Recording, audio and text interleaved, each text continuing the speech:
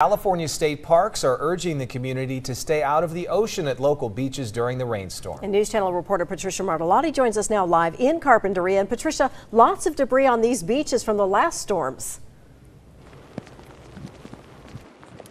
Yeah, well, you know, this umbrella is not working very well. It's falling apart.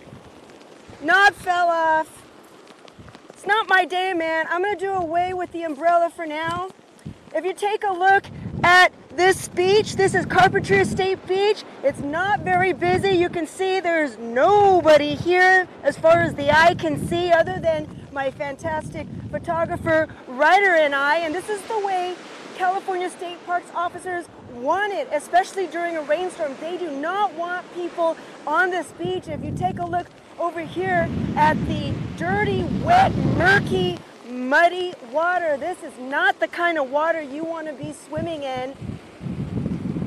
And if you take a look at this video, you can see all there was a little seagull enjoying the view of the water during the rain along the shoreline, and that's all I've seen here are just a bunch of seagulls. California State Parks want people to stay out of the water. They say sometimes people actually like to go swimming in the water during the rainstorm. They do not recommend it, especially with all the hazards that's in the water.